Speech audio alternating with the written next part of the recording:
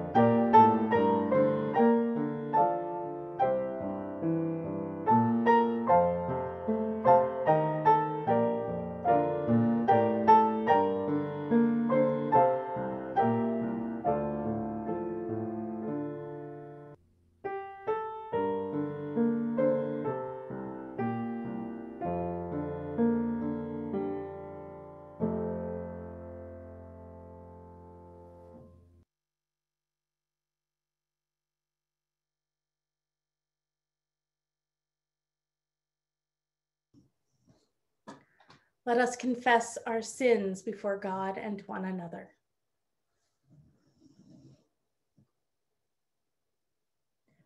Risen Lord, we admit that we are slow to believe and even slower to follow where you lead us. We doubt your promise, divide your people, and fail to proclaim the power of your resurrection. We choose to live small lives when you have given us the biggest gift of all, your eternal life. Forgive us. Raise us up to a place where we can serve you faithfully. Christ is arisen, bringing gifts of life, mercy, and pardon for sin. Believe that you are forgiven and go out and live in the joy of your Lord's resurrection in the power of God's Holy Spirit. Amen. Amen.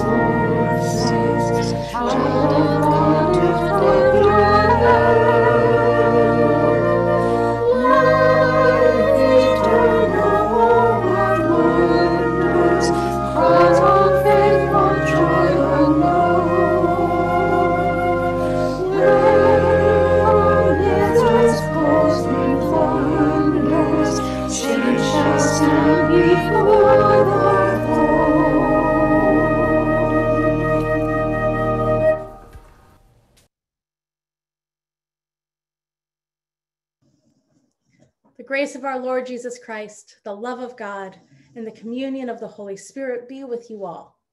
And also with you.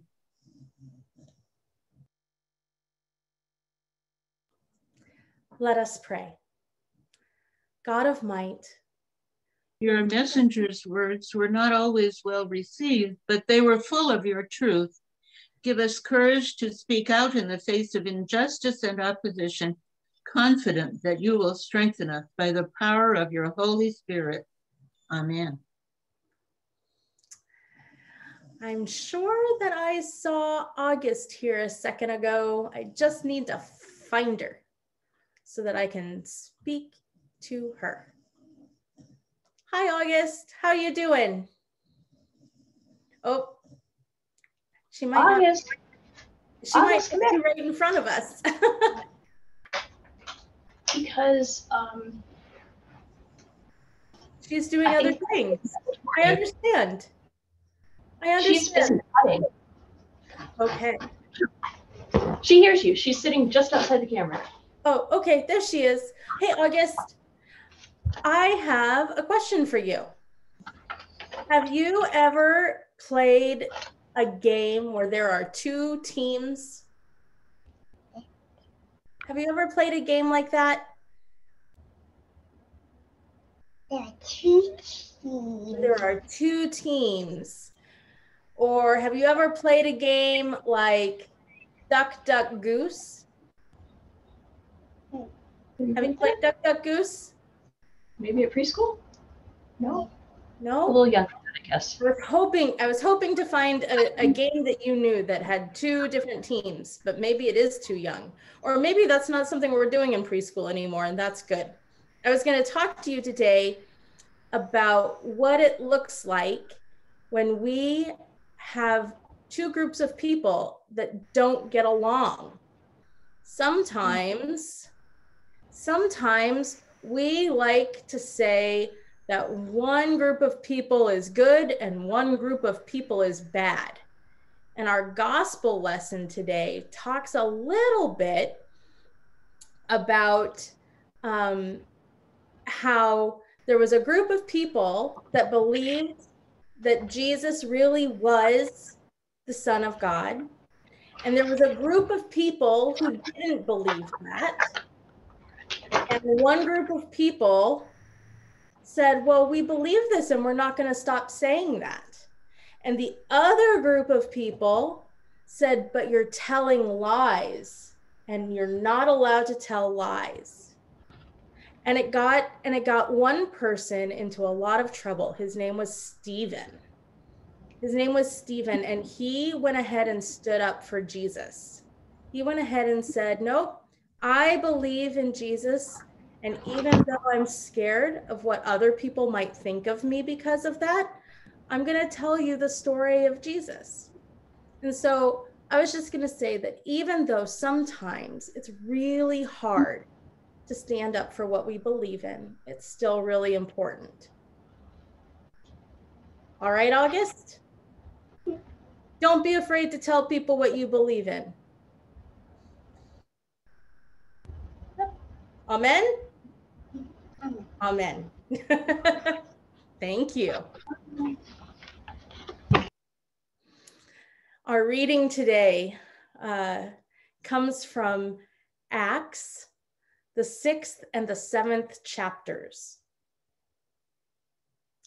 Now, during those days, when the disciples were increasing in number, the Hellenists complained against the Hebrews because their widows were being neglected in the daily distribution of food. And the 12 called together the whole community of the disciples and said, it is not right that we should neglect the word of God in order to wait on tables.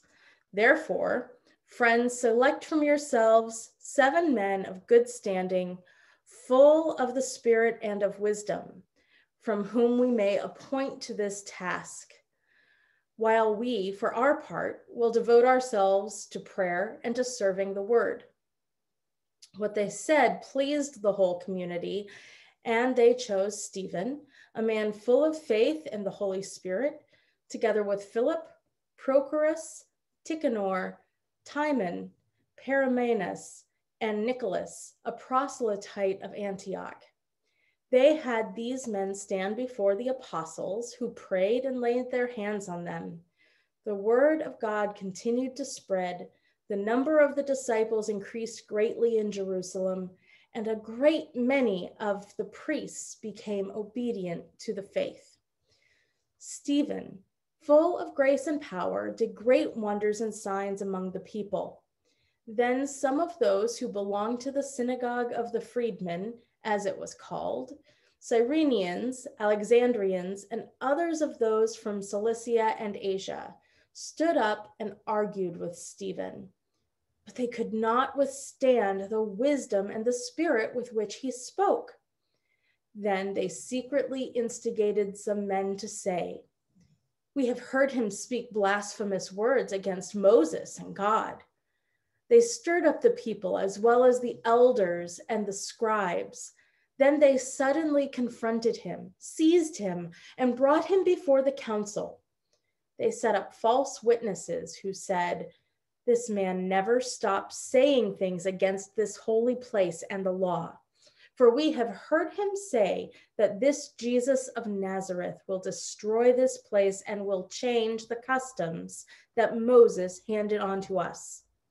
And all who sat in the council looked intently at him. And they saw that his face was like the face of an angel.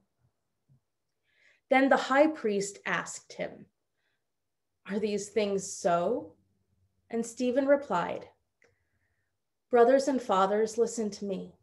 Our ancestors had a tent of testimony in the wilderness, as God directed when he spoke to Moses, ordering him to make it according to the pattern he had seen. Our ancestors, in turn, brought it with Joshua when they dispossessed the nations that God drove out before our ancestors. And it was there until the time of David, who found favor with God and asked that he might find a dwelling place for the house of Jacob. But it was Solomon who built a house for him. Yet the Most High does not dwell in houses made with human hands, as the prophet says, "Heaven is my throne, and earth is my footstool. What kind of house will you build for me, says the Lord, or what is my place of rest? Did not my hand make all these things? You stiff-necked people, uncircumcised in heart and ears, you are forever opposing the Holy Spirit, just as your ancestors used to do. Which of the prophets did your ancestors not persecute? They killed those who foretold the coming of the righteous one, and now you have become his betrayer and his murderers. You are the ones that received the law as ordained by angels, and yet you have not kept it." When they heard these things, they became enraged and ground their teeth at Stephen. But filled with the Holy Spirit, he gazed into heaven and saw the glory of God and Jesus standing at the right hand of God.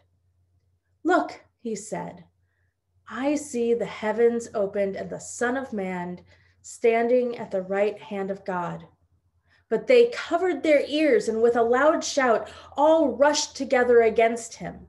Then they dragged him out of the city and began to stone him. And the witnesses laid their coats at the feet of a young man named Saul. While they were stoning Stephen, he prayed, "Lord Jesus, receive my spirit." Then he knelt down and cried out in a loud voice, "Lord, do not hold this sin against them." When he had said this, he died. Word of God, word of life. Thanks be to God. The next reading is from Luke chapter 23. When they came to the place that is called the Skull, they crucified Jesus there with the criminals, one on his right and one on his left. Then Jesus said, "Father, forgive them, for they do not know what they are doing." Then Jesus, crying with a loud voice, said, "Father, into your hands I commend my spirit." Having said this, he breathed his last. Word of God, word of life. Thanks be to God. Be to God. Grace to you and peace from God our Father and our Lord Jesus Christ. Amen. So, what a happy story. This story of the first Christian martyr, Saint Stephen, as he was known. His story is retold in a way to remind us of how it was that Jesus had moved from being honored and praised on Palm Sunday, was suddenly crucified on Good Friday, just a week later, by the same people in the same town that adored him. We hear that there was a growing community of followers of Jesus, known as the Synagogue of the Freedmen. They were not known as Christians at that time. They were known still as faithful members of the Jewish community, but there were plenty of people who did not see them as faithfully living out what the law and the prophets prescribed. In fact, many felt that following the teachings of Jesus, or believing that Jesus was himself the Messiah, was in and of itself blasphemous. And that's where we see today's conflict arise between Stephen and the leaders in Jerusalem. But first, I want to take a moment to talk about what was going on to bring Stephen into the spotlight. Because I think that that's important for us as a church to see. We are a church that has been developed by the practices of ancient traditions that start all the way back in the book of Acts, and even further. If you want to look at, the robes we wear and the vestments and the liturgy we use, that goes back into Levitical worship as well. We are not a religion or a worship practice that just sprung up out of thin air. We instead are a church that has adapted and become what we are today. And the book of Acts is the book in the Bible that recounts those earliest gatherings of Jesus's followers after Jesus has been resurrected. We hear about how the community is changing, because it's not just a group of Jews who were waiting for the Messiah, who are now believing that Jesus was the Messiah and should be followed. Now we're hearing about a community that includes the Hellenists, the Greeks and the Romans, that includes people from outside of the city, who are part of other traditions and tribes and groups that have started to practice this faith together, and who are all a part of this same synagogue. But what we find out is that when it comes to assisting the widows, which is one of the pillars of Judaism, giving alms and protecting the widows and the children, the orphans, there is preferential treatment being given. There are some people who say, yeah, but you haven't been part of our group for very long, so you don't really deserve it. Or they're saying, well, I don't know that you really meet the criteria of giving you our assistance. But what was really going on was there were people who were supposed to be spending most of their time studying scripture and educating and evangelizing. And instead, they were taking care of the food pantry. So the disciples said, let's pull together a task force. Let's pull together a group of people who can be in charge of feeding the widows, clothing the orphans, doing our charitable work. That's actually here in the book of Acts. I bet you didn't know that committees started that long ago. But there they are, right there in Acts. And Stephen emerged not just as being someone in the community that already was being faithful, and so he would be a good leader for this task force. He also became a vocal part of what this group was doing in the community. And for that, he got the attention of some of the city leaders and the other religious leaders in Jerusalem. It isn't coincidental that what we find out is that he was not treated any better than Jesus.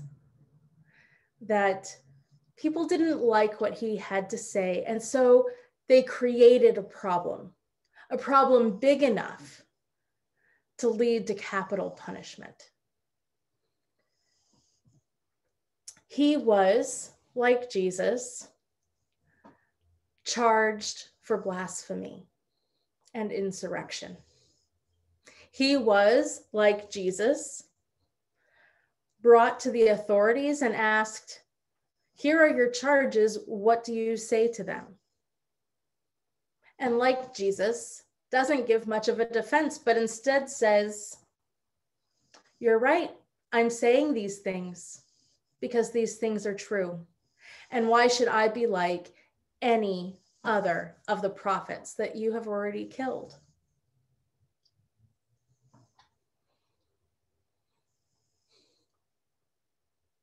But Stephen doesn't simply go through the gospel and say, "Well, you know, you've killed all of the other prophets. This can be on your head." First, he talks about the fact that yes, he has said some things that sound like he is dismissing the words and practices of Moses. And yes, it sounds like he is dismissing the words and the practices of the prophets and the Jewish tradition. But what he's really doing is no different than what the Jewish community has been doing for centuries at this point. Moses was told to build a tabernacle, and so they had a tabernacle and they kept that tabernacle all the way through the time of David. And David said, "God, it's not good for you to be living in a tent while I live in a palace. Let me build you a temple." And God says, "What do you think you can actually build for me that's going to be better than the stars in the sky and the birds of the air and everything I've already created for myself?" But once Solomon becomes king, in fact, there is a temple that is constructed for the worship of the Lord. That temple was not the first thing. That temple was a change. That place that is so sacred and so bound into the practices of Judaism was not what God prescribed. Those practices that had become the heart of Judaism were man-made, created reluctantly with the help of God.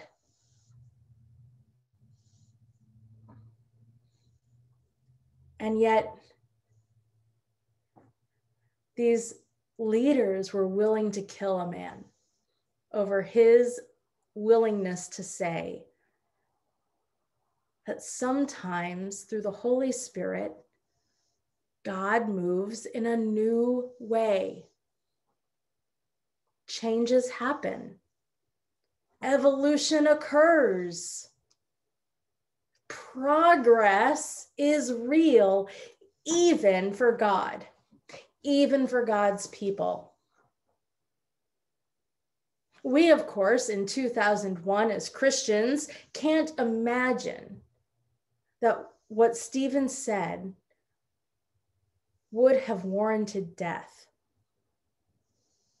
And I think that's probably how it's supposed to sound in 2001. It's probably how it was supposed to sound to the original readers. Why would anyone kill Stephen over preaching the gospel? Because it threatened a way of life that people were familiar with, that people cherished, that people loved, that people based their own self-worth on, that people believed in keeping that way of life, their future would be more prosperous. And in breaking that way of life, the world as they know it would come crumbling down. I think a lot of us fear that our way of life may come crumbling down. For some of us, it's because technology has taken over the world. For some of us, it's because we haven't been able to say with any clarity that we're actually going to be able to eradicate COVID-19. But instead, even with shots, we might have to go on wearing those stupid masks. For some of us, it's because younger people are coming into the workplace. For some of us, it's because older people are leaving the workplace. For some of us, it's because there was a generation that knew the story, and a new generation that's coming up doesn't have any background. For some of us, it's because we once had health and strength, and now we're having to rely on others to help us.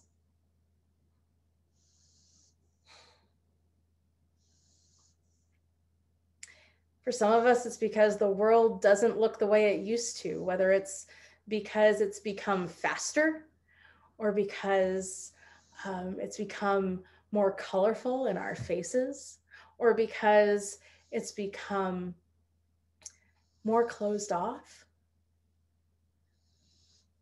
Our world is always changing. Our church is always changing, and what we think is an incremental change to some is earth-shattering. We've spent the last year meeting in our homes, eating our breakfast during church and petting our pets during church, and sometimes wearing pajama bottoms during church. We've spent the last year keeping space. What will it in practicality look like when we share space again?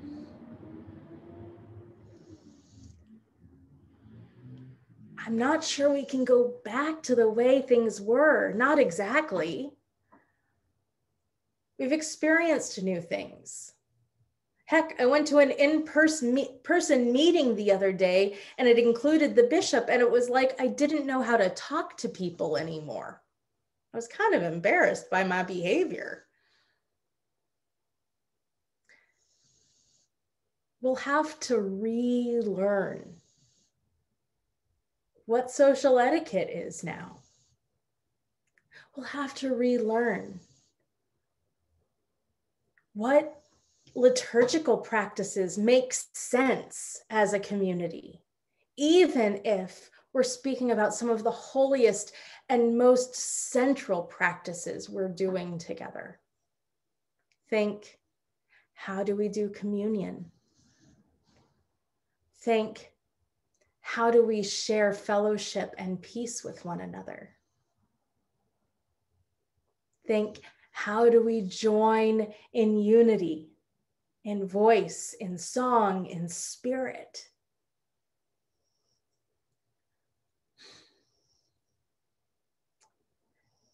Nothing we do is written in stone. And even if it were, God moves stones. I mean, how else did he get out of the tomb? That stone was rolled away. Stephen was a martyr. He was a martyr for standing up for a new way. Not for the old way, the new way. And Saul as we know him later as Paul, oversaw it. Most of the New Testament is not about Paul eating his words, but certainly coming to a new understanding, seeing that the old has gone away and the new has come. Behold, I am creating a new thing.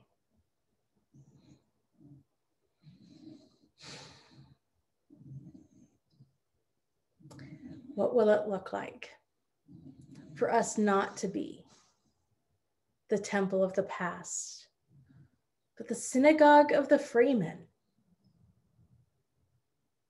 the way, the followers of Jesus Christ of Nazareth, Christians? Amen.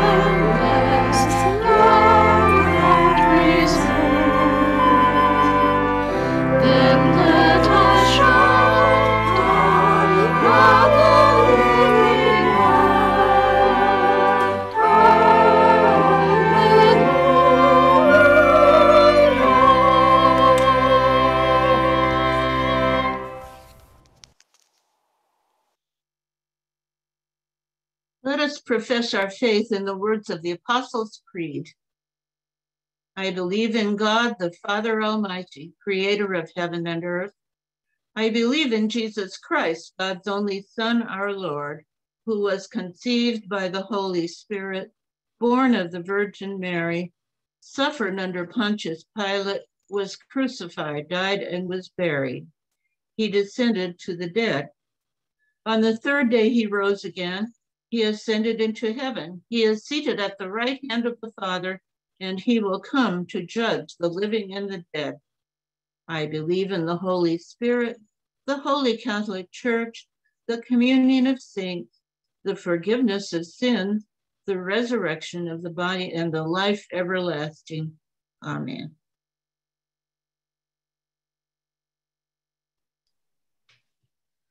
Let us pray for the church, the world, and all those in need. Stephen spoke your truth with conviction, and the people rejected him. May we find the strength that transcends our desire to preserve popularity, approval, or our own security for the sake of your gospel's justice. God of wisdom, hear our prayer. The early church's neglect of their widows demonstrates how easily even we people of faith forget to care for the vulnerable among us. Keep us mindful of others' needs amid our many competing concerns. God of wisdom, hear our prayer. Stones meant to strengthen, protect, and build up can also be used to destroy and kill.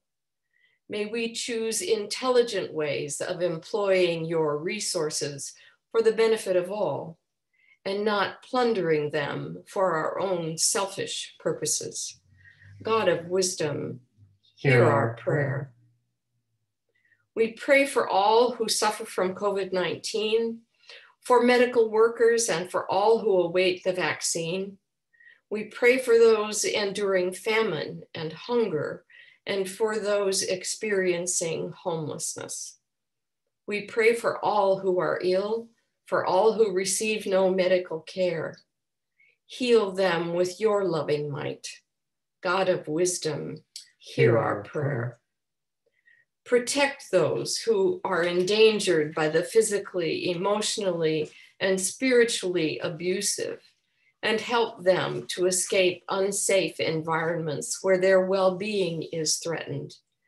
Heal the sick in body and soul, especially Eric Abramson, Michael Rasmussen, Larry Haskins, Carol Emerson, Eva Jolly, Constance Farber, Yim Mui, Adrian McDonald, Sophia Loera, Hilke de Arce, Jackson Bohm, Mary Clevenger, Dawn Ledoux, Buddy and Sherry Scott, Kelly Wentz, Nancy Stitch, Patricia Runo, Evelyn Berger, Gail Cromack, Kate Ganschow, Dawn Grosskreutz, Jeff Klein, Dennis Lane, Michael Lamb, Maddie Pierce, Willie Pruitt, Christine Winberg, and Dorothy Wingeier. God of wisdom, hear our prayer. We pray for the ministries of your word, for Trinity Church Council, the priesthood of all believers, Trinity Lutheran Church in Oakland, the Lutheran Church of Kagatumba in Rwanda, the Lutheran Ministry to Nursing Homes, and the East Bay Lutheran Youth Program. We pray for the fullness of the lives of Pamela Wong and Jim Ostergren as they celebrate their birthdays this week. God of wisdom, hear our prayer. For Stephen and all faithful martyrs, we give you thanks and look to their faithful examples of how to live as your followers. God of wisdom, hear our prayer. At this time, you are invited to pray the prayers of your heart, either silently or aloud. If you want to share them with us, be sure to unmute yourselves. God, we pray for the family of former Emmanuel member Scott Kane. God of wisdom, hear our prayer. I prayed this morning for the successful surgery of my sister Barbara. Lord, I ask you to continue your healing hand upon her. Also my brother Larry and my daughter-in-law Kelly. God of wisdom, hear our prayer. God, we pray for those who feel like they have no other way but through their own death or through the death of others. We pray, God, that you will move in the hearts of those whose anger and sadness burn deep. We pray, God, for those who are protecting those of us who are not who are not in that condition, who need protection. We pray that you will keep them safe. And we pray, God, for the families who have been ripped apart by gun violence, particularly in this last week, but throughout all of history. We pray that you will bring peace and consolation, that you will help us to better relate to one another, that violence would not be the answer. God of hope, hear our prayer.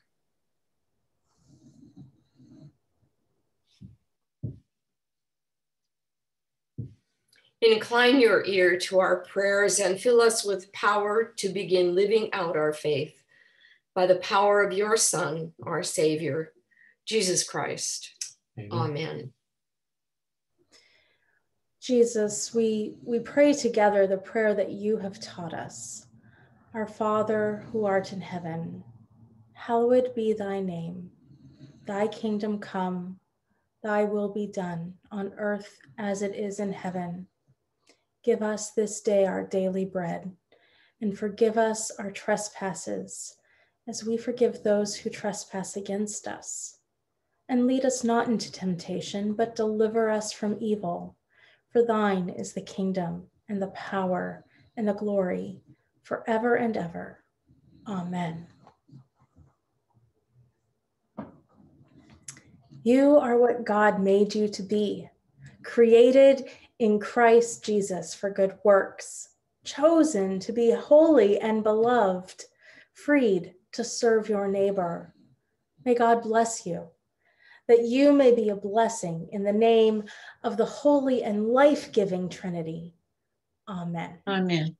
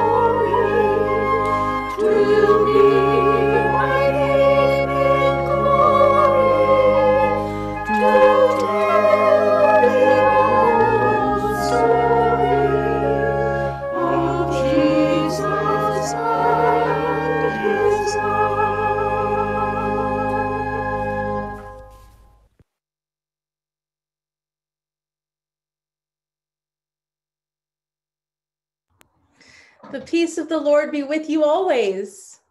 And also with you. Go in peace and share the good news. Thanks be to God. And now we'll take a moment and break into our